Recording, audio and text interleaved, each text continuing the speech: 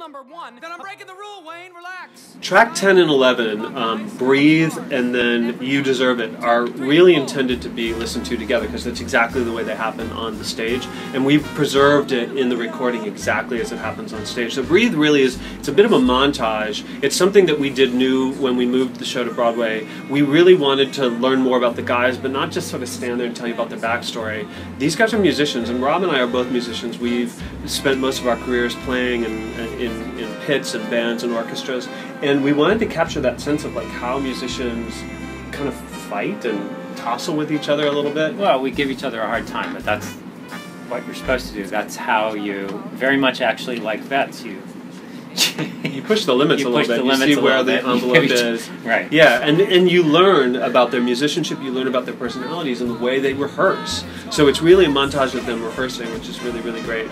And Andy was very, there's a cool thing to listen to. There's a moment where the guys go, the noise in my head goes away, and the bottom sort of drops out of the orchestration. Andy was very specific about that, because that wasn't exactly how we wrote it originally. It just sort of kept moving. He was like, no, you have to have this space. And it's literally a one-bar thing, but we must have talked for 2 weeks about how to get that exactly right. And this number, Breathe, actually slams right into the band again, performing at one of the clubs. And again, Andy's staging is just incredible, how he transforms in real time this rehearsal space in one of their apartments straight into the club. Straight into the club. And it's really the first big time that you see the swing dancing, like in all of its athletic glory. Yeah, and it's also the first time that you hear, and you can hear this on the album, the Donny Nova Band playing at the same time and meshing with the full 13-piece pit orchestra. Yeah, and the way that they've mastered it on that album is really go Greg and go Mike, because you really hear that distinction.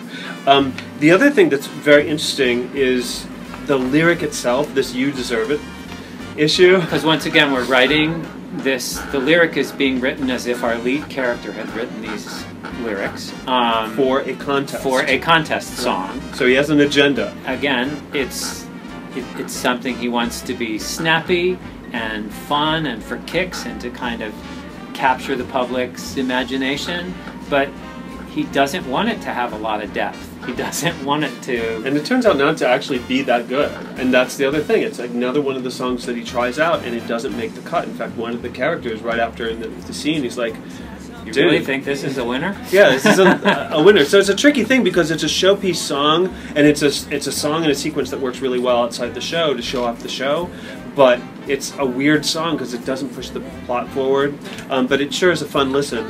But the other thing that's interesting, in the middle of the song, in the middle of the dance thing, the bottom drops out, and it goes to a reprise of Breathe. Which does push the plot Which forward. does push the plot forward. And Andy argued with us for months and months. He begged us to open up the tune and let him put this reprise in, and we didn't think it would work because we were like, but you're in real time, why would you go into this not real time slow-mo thing? And he was like, just let me try it. So we let him try it once, like thinking this will never work. And we were instantly sold. Oh man, we were so wrong. We were so wrong.